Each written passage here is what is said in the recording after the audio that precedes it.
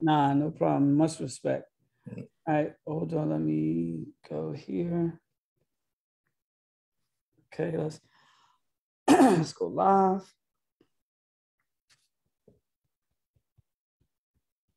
Let me make sure it's okay. Go here.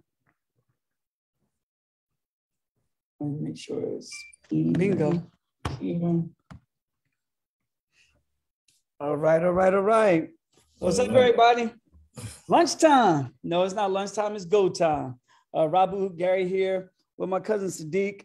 I am so very happy to, the last interview I just did was a, family member. Now it's a family member, and we love everybody. We love everybody as part of UIGI. But, when you have history with people and, because typically when it comes to things that people are sharing with people, some of the last people to get involved with you are your family, and the people It's the people you don't know, who get involved with you. You know what I mean? True that. Some of your closest friends and family, while they love you dearly, sometimes they don't want you to do better than them, Mm-hmm. And I don't know where that comes from. I have no idea where that lack mentality comes from, but it's always a joy and pleasure where I get a chance to recognize and, interview family members. So, hey man, how you doing? I'm good. Thanks, man.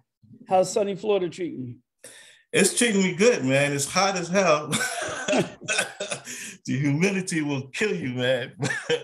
But I love it. I can't do the cold, so it beats that, man. I'm winning. I'm winning. We were just down there in Tampa. We had a good time. We think we found us a spot in St. Petersburg. St. Peter's, right? Is it St. Petersburg? No, St. Petersburg. You had it right. Yeah, we got a spot on the water. Okay. We're looking, so it's we're happy. Good. It might be our forever home. Good. He says. Good. Yeah. My VA doctor's in St. Petersburg. Okay. So I go up there. I used to go up there. It's like a 2.5 hour drive for me, but now everything's being done by Zoom. So a lot of times I just do Zoom. But St. Petersburg is nice. It's nice. Yeah. Tampa's nice too. I'm looking at Tampa, but now with the interest rates going on, I locked in on this house at 2.5. For me to move, and then deal with the high interest rate, I would have to pay this off first. If I paid this off and was cleared, then I would, because Tampa is a lot more mosques and a lot more stuff that I love to do than here. Right. Yeah. Oh, wow. Well, hey, man, I'm excited about having the opportunity, to interview you. Congratulations. Thank you. Being one of the newest UIGI ring earners. You spoke into existence when we were in Orlando. That's right. You came out as, pretty much a guest and got involved in less than a year. Bam. Yeah. It's incredible. So I know who you are, but what I'd love for you to do is introduce yourself to the folks who are watching here. Let them know, your background, what you've done for a living. I know you've traveled the world with studies. It's always an honor and pleasure to talk to you. But let the folks know who you are, family, so on and so forth, and then we'll jump right into this interview. Okay. Who am I?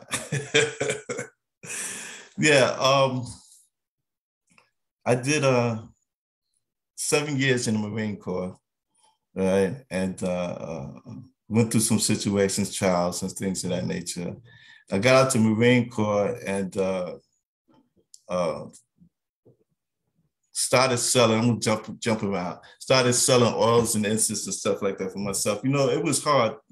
Crazy enough, I put my life on the line. I got out to Marine Corps, and it was hard to get a decent job, man. Because I had moved down to South Carolina and married my first wife. Oh, Darlene just came in. Married my first wife and couldn't get a job, man. I got a job working in a poor folks, a restaurant where Black people had to stay in the back. Wow. It wasn't a lot of fun, But I got through that. I came back up to New York, started selling my oils and incense, and I did that for 20 plus years. It was pretty good for me. It was rewarding.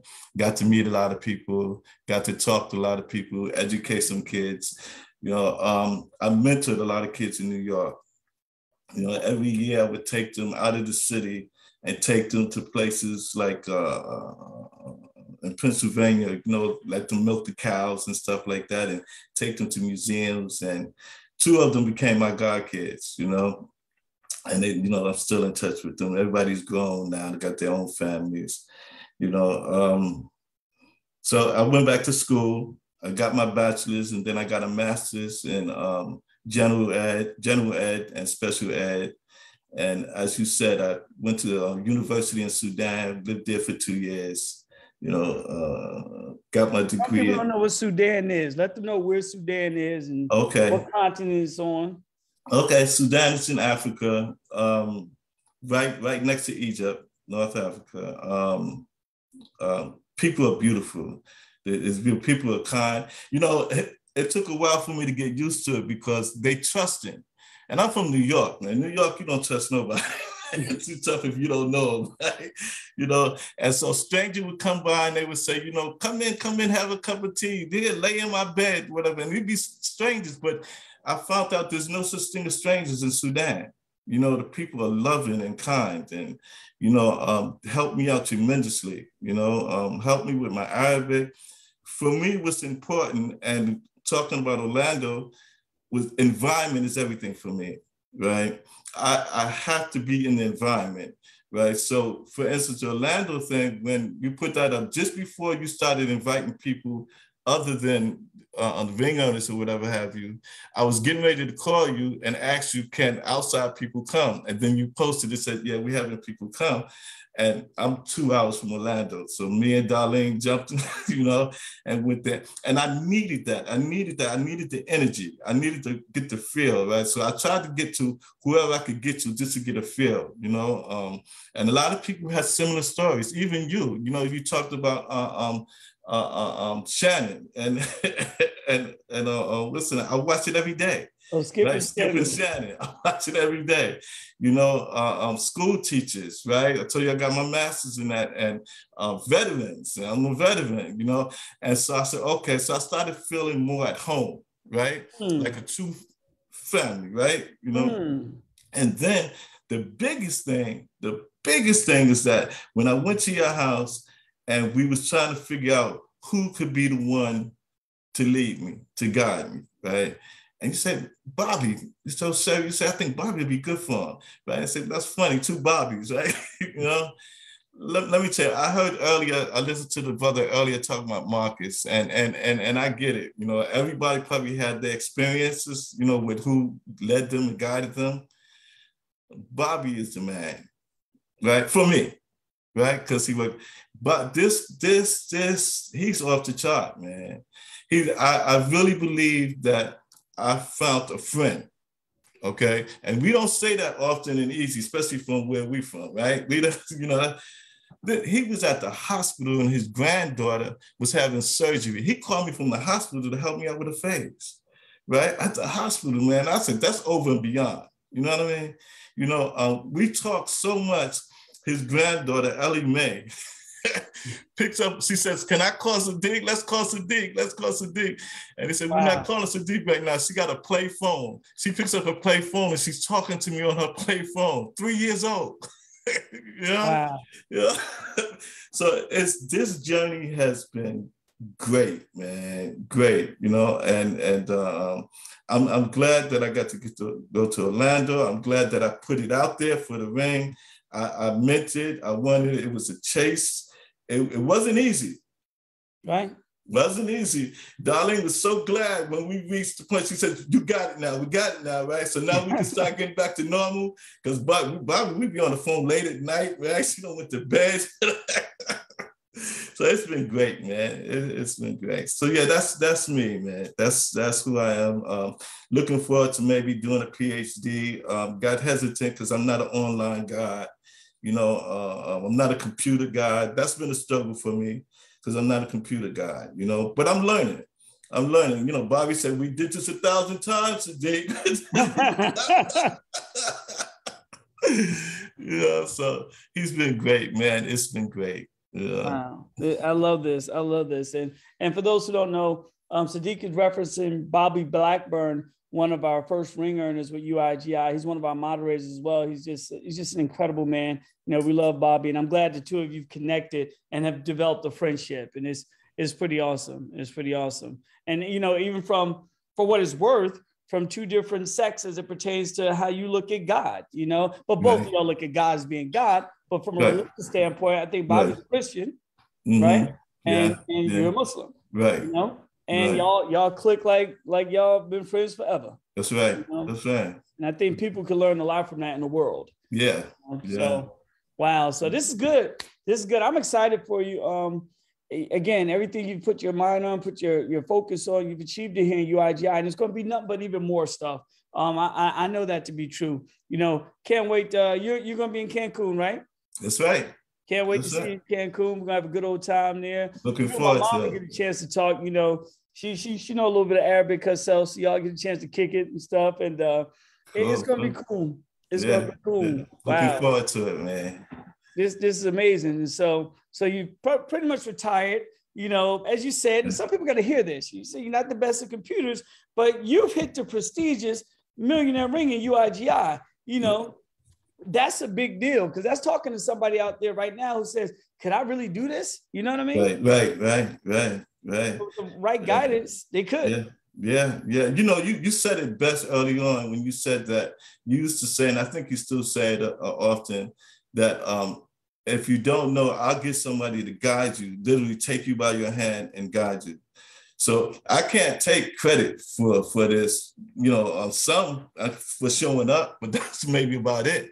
Again, without Bobby, this could not have been done, you know, without his patience and his guidance, because, you know, I'm a guy that asks a lot of questions, and sometimes I'm repetitive, you know, and that's for me, what I have to do for me at times, you know, and he was patient. Like I just was joking, and it's not, I was joking, but it's for real. We did this 1,000 times, Siddiq, you know, and so I have to give a lot of credit to Bobby for guiding me and helping me, and to you for introducing me to Bobby, you know. Wow, wonderful, wonderful. So here's a magic question. How did you find out about UIGI? You know, because I never know the answer. Some people say, I got an email, I saw something online. How did you find out about us? Well, at first you was gonna ask me that question.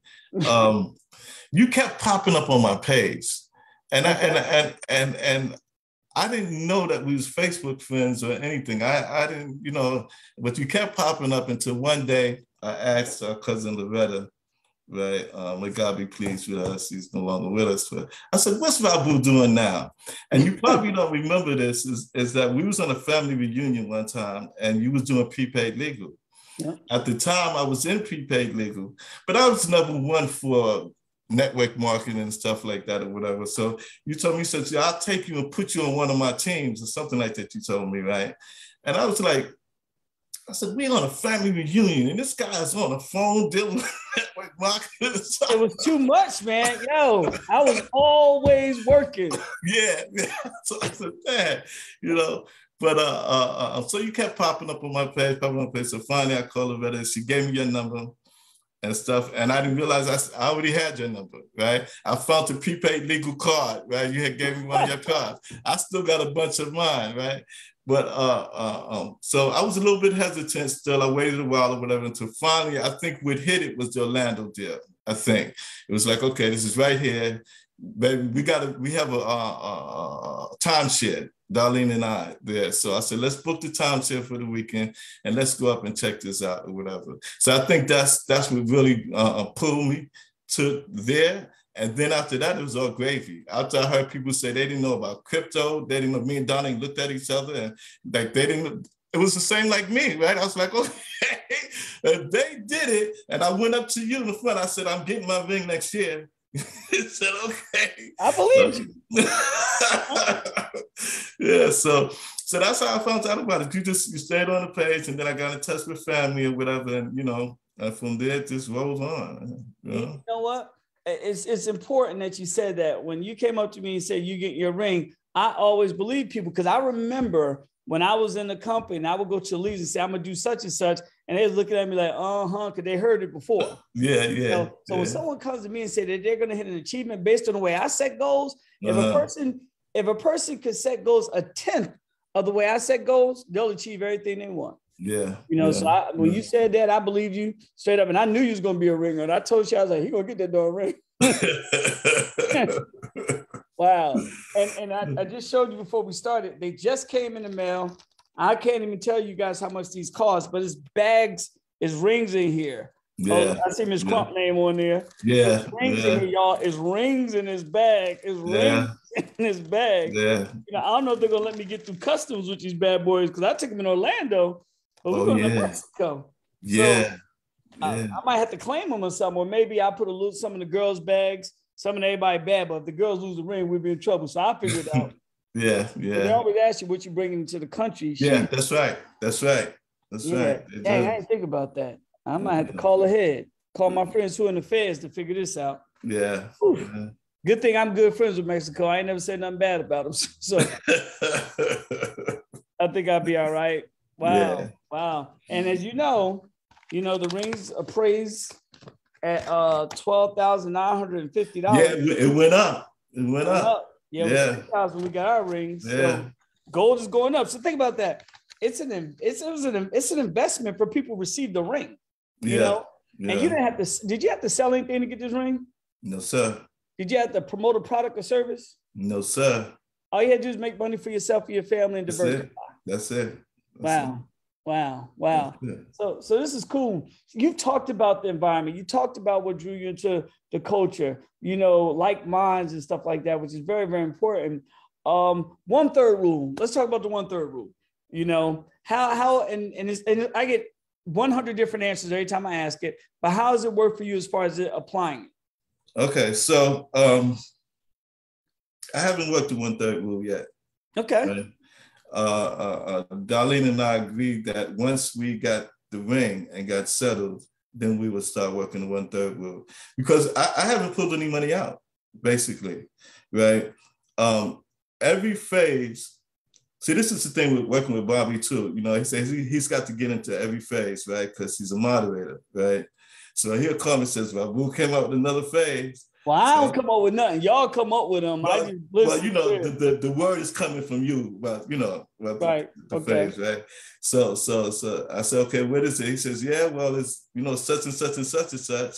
I said, sign me up. So the ring qualifications changed a couple of times or whatever. Yes. So in order for me to hang in there the way that I wanted to, let me back up a minute. I remember when I came to the house there and you told me to take 5,000 and you suggested that I take 5,000 and diversify it. And I did that, right?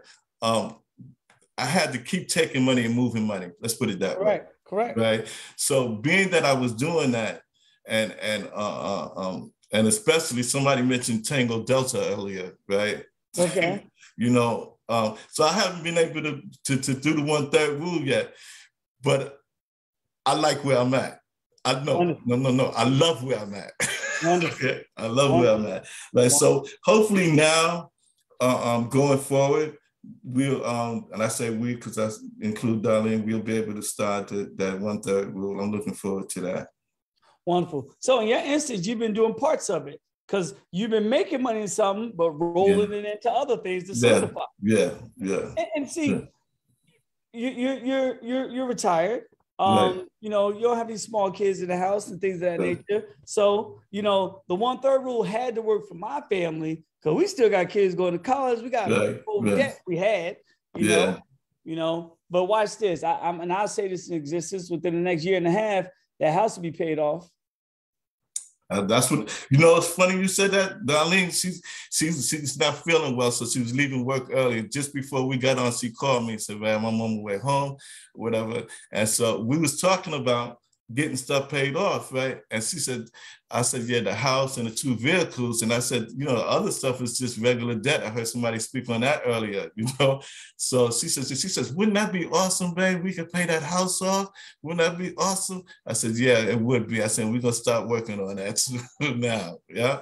It is. It is a wonderful thing. Yeah. The other gas and lights and all that stuff, that's just the everyday living experience. Right. Wow, this is cool. This is cool, man. I know some of our family members will be watching this. I'm going to share this in the Cooper family reunion place so they can see it. Right. This is amazing. This is amazing. So here's some things, because you're very wise in many different ways. And to be able to pretty much reinvent yourself in a platform that you really had no knowledge of. You know, I'm sure we hear about crypto and stuff like that, but really no knowledge of, like some of the young kids with technology. What would you say to a person your age? Or what would you say to somebody who's looking at UIGI and they're thinking about it, they're watching this video, but they don't know? Yeah. What would I say? You want what I want, you got to do what I do. You know, this is what I got through UIGI. Big surprise coming up I got through UIGI. You know,